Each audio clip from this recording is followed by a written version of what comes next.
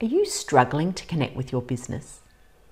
In this video, I'm going to talk about why you may feel disconnected from your business and what you can do to bring that connection back so that the spark returns to your relationship.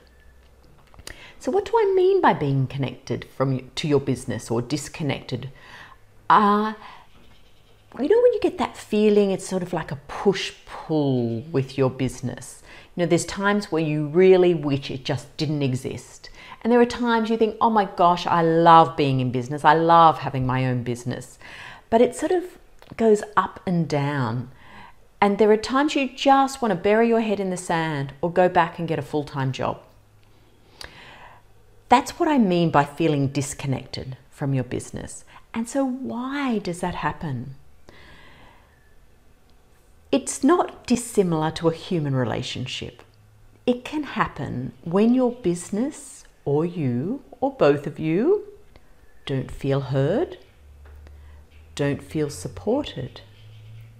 Okay? When you feel like you're just doing it on your own. And that can really bring about a feeling of disconnection from your business. And as your business is a separate energetic entity, it can feel the same way. And so it's like you and your business are operating on two very different wavelengths. And yet you need to be in a partnership.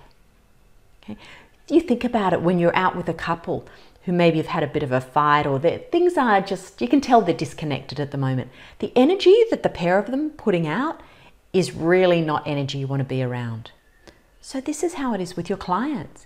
If you and your business are disconnected, if you're not on the same wavelength, if you're not really loving and appreciating each other, the energy you're putting out to your clients is not really the right energy to attract the right clients into you. So connection with your business is vital. So what can you do? Well, one of the most important things is just recognizing your business is separate from you. Recognizing it is an entity that you're in relationship with. Yes, you created it, but once you created it, it became an entity and you are in relationship with it. So just recognizing this can be so helpful for your business. Another thing you can do is actually choose a symbol for your business that you can have on your desk. Something you really love and you feel very connected with, but it represents your business. So when you're working, it is there, separate from you, but connected to you because you love it. You love what it symbolizes. Okay, so it's almost like you then go into creating your workday and doing your work and seeing your clients together. So that's a second thing. And a third thing you can do is just a short visualization or a meditation before you start your workday and invite in the energy of your business.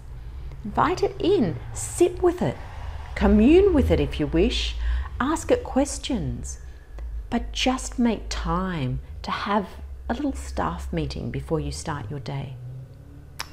And another thing that can be really helpful and quite cathartic is to actually write your business a letter. Write it. Say what's frustrating you. Share why you feel disconnected. Share what you expect from the business that it's not giving you. But also share about why you love it. Okay? Your business also, it wants to feel loved, heard, connected. It wants to feel worthy. So just share all this in a letter. And it will really bring a lot of clarity to you. It will clear the energy and it will help nurture that relationship with your business. Bring back the spark. So I'd love to hear your thoughts on this. If you've ever experienced this feeling of disconnection, what you've done about it, and are you going to try any of those suggestions that I've made?